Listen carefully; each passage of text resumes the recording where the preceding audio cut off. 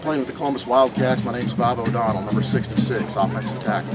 Okay, I know this is your second time to play, but the first time you heard that you had a chance to get a play in an alumni football game, what did you think?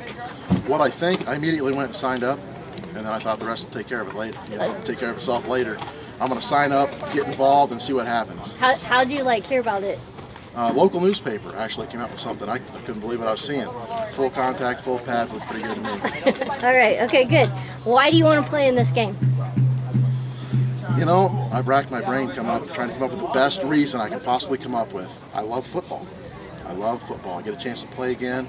You know, some people say, oh, you get to feel like a kid again. Well, I don't feel like a kid. A bunch of grown men going across me in 90-degree heat doesn't make me feel like a kid at all, but I'm loving this. All right, great.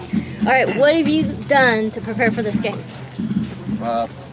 Prior to last year, I had lost over 100 pounds.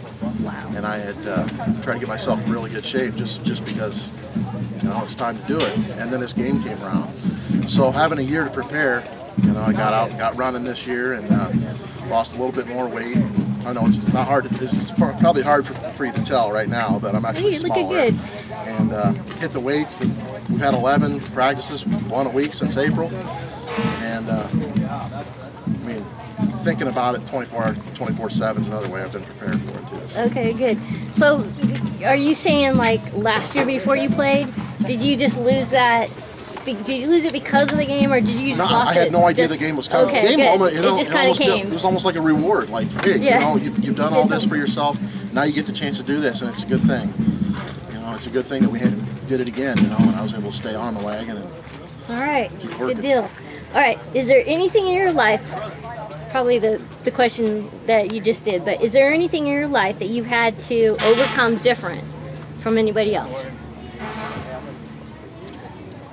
Well, that would be one thing, definitely for sure. You know, losing the weight. Yeah, losing weight. But you know, we've had some family tragedy.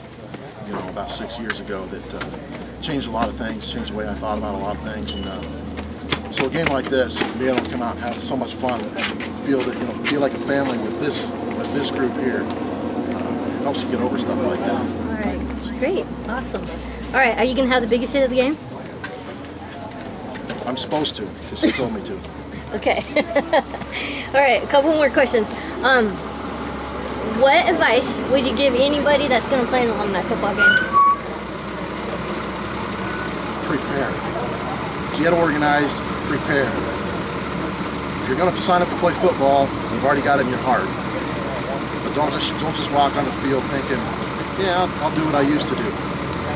It's not going to be that way. Get ready, huh? You better get ready.